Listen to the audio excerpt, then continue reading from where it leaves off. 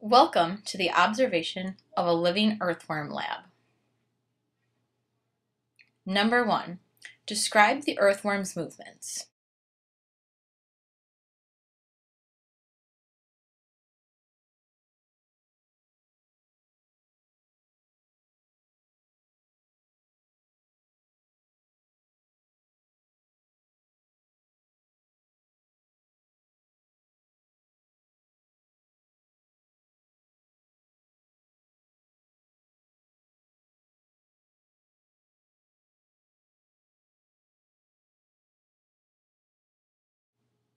Does this worm have an anterior and a posterior? How do you know?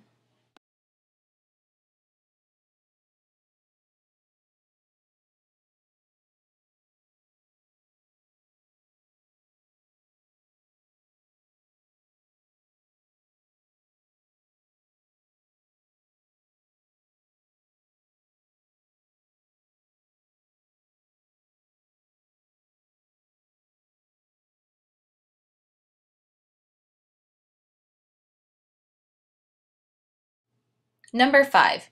Use a ruler to measure the length of your worm and estimate the number of segments. Approximately how long is this worm?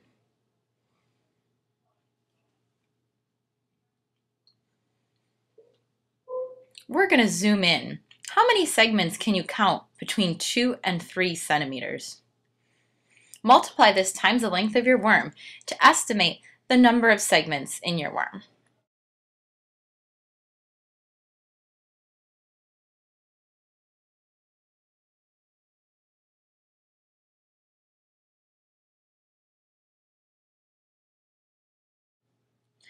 Number 6 through 8. Observe the small bristles on the earthworm and answer the questions that follow.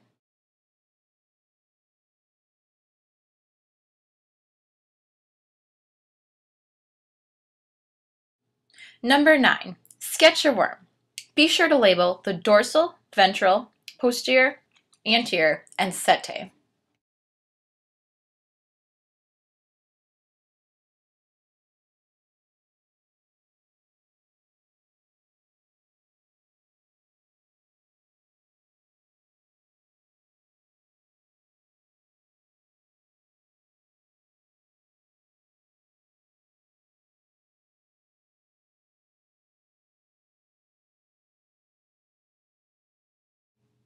Question number 10 through 11. Use the probe to touch the anterior end of the body. How does the worm respond?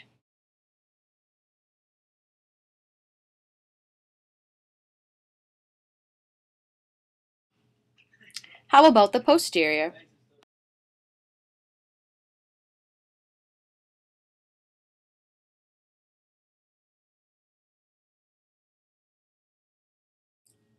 Other areas?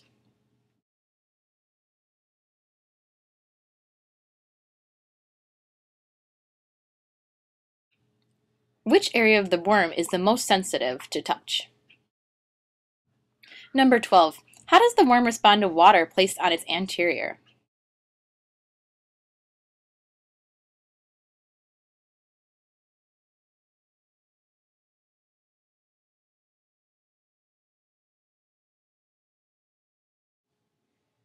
How does it respond to water placed on its posterior?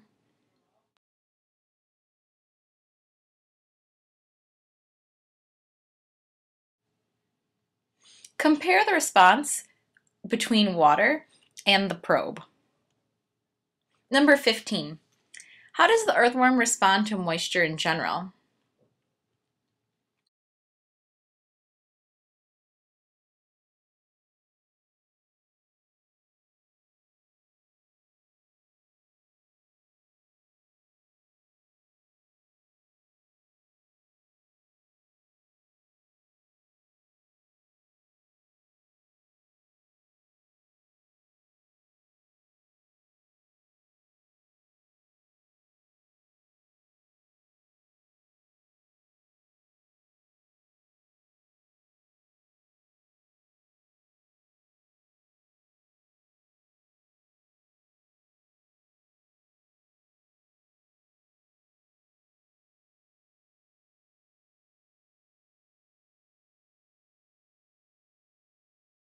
Come on, go the other way.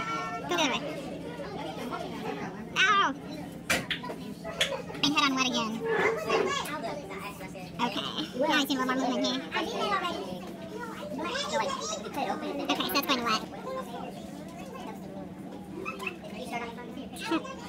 Your worm is not behaving the way I would expect it to. Yeah. That's okay.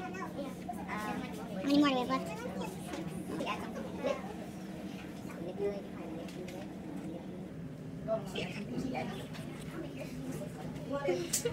Ow! I think I just got a splinter. Come on, no, I didn't.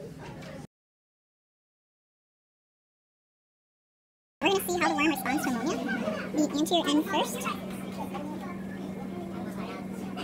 that's stinky. And then on the posterior.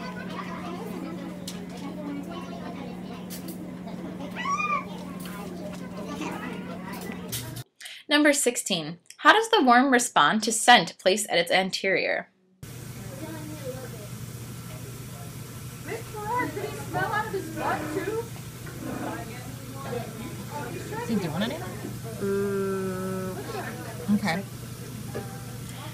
How about its posterior?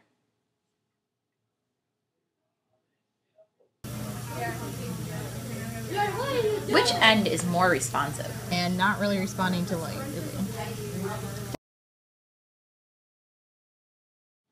Number 19 through 20. How does the earthworm respond to light shined on its anterior? Like somebody stepped on it.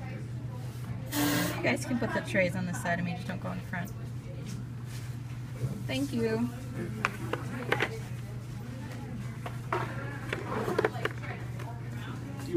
What about other areas of the worm? I made a mess with the water. I was kind of cleaning it up.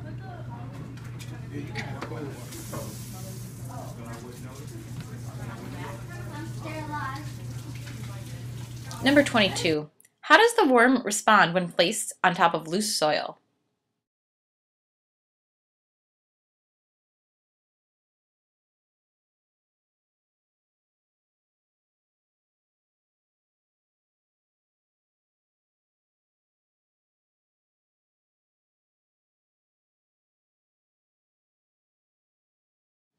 And that concludes the video. Thanks for watching.